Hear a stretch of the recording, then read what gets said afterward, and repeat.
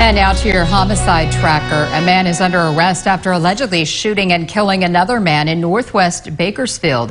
It happened yesterday just after 5 p.m. on Cranbrook Avenue. Kern County Sheriff's deputies say 40-year-old Kevon Brown was arrested for murder without incident after the shooting happened. The man who was shot died at the scene.